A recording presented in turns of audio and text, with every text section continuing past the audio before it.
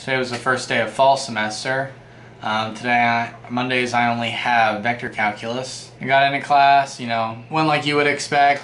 Professor went over the syllabus and what to expect and some of the stuff that's going to be covered and when the tests are and specifics about the final and whether or not attendance is mandatory, on and on and on.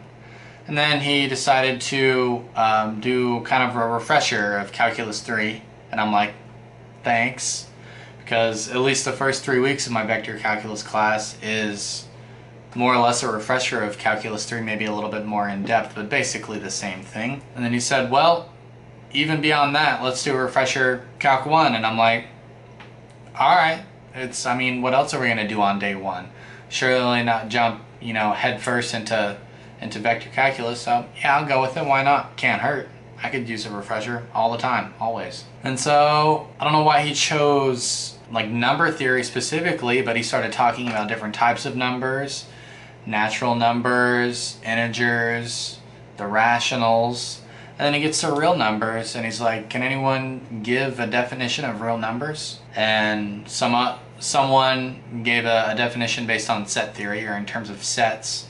And he was like, no, I want something more fundamental than that. And someone else tried to, said something about geometry and a Cartesian plane, and he was like, no, I want more fundamental than that. And we're all just like, I don't know. A real number? It's stuff on the number line. And he's like, well, yeah, but let's take it a step further. And ultimately he gave a definition that was built upon proving a one-to-one corresponding relationship between numbers and points on a line.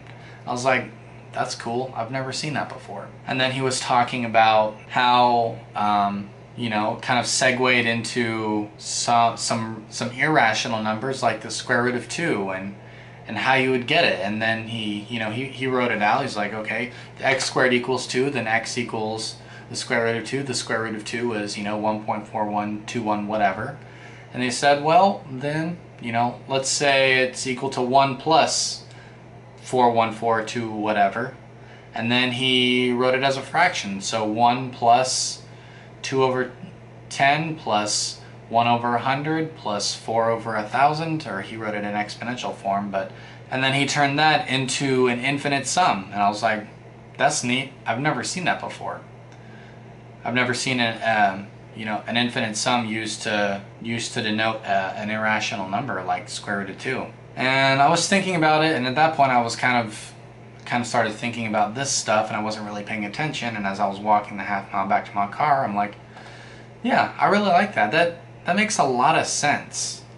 Obviously you have to learn a bunch of stuff. You have to learn algebra and a little bit of pre-calculus and stuff like that before you can take a step back and really get your feet wet into stuff like number theory or set theory or a little bit of abstract math. But I think even an adept high schooler could do that, or even a freshman in college or a sophomore in college could do that no problem. Set theory and a little bit of abstract math. I'm like, yeah, why isn't this more often? I feel like in a perfect world, when it comes to math education, if we're talking about, let's just say math majors, because obviously not everyone needs to be familiar with number theory and set theory and abstract math and all of that weird looking stuff.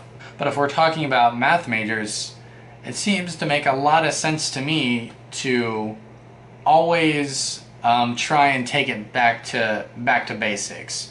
So I wasn't introduced to like really introductory set theory until I got to linear algebra, and even then it wasn't addressed as set theory. It was just kind of thrown at me, and I had to figure out what it was and do a lot of Googling and text reading and stuff like that. But after I figured out, I was like, okay, this makes sense. It's a very simple thing. We're using it in this very abstract thing. I got it. All right, I like it.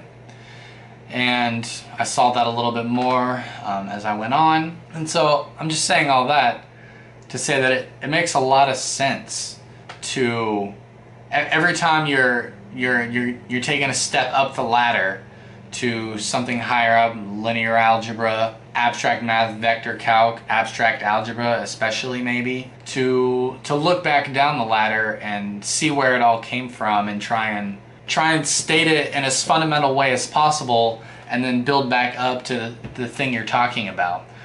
Like, for example, one of the most notable things that comes to my mind is when I was first taking calculus and learning about integrals.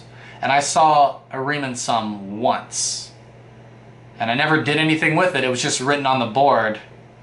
And my professor, who was a graduate student, was just like, this is a Riemann sum. We go from this to this. And then he showed, you know, the fundamental theorem of calculus and an integral and stuff like that. And I'm like, well, hold the phone.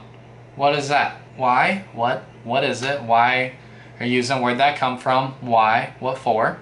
I feel like that step was overlooked and you just skipped a step up the ladder, and I was like, yeah, we might need that step. That could be really useful. So I don't know. So if my course continues to be like this, it's gonna be great. Maybe the best math course, because I've never had a math professor that made a point to look back and talk about stuff in a really fundamental level. It's almost always been about building and building and building Calc 2 off of Calc 1, Calc 3 off of Calc 2, off of Calc 1, etc., etc., linear algebra off of, you know, pre-calc and all this other stuff. And so I think there's a little room to tweak it there, but just my 2 cents. Thanks for watching. See you next time.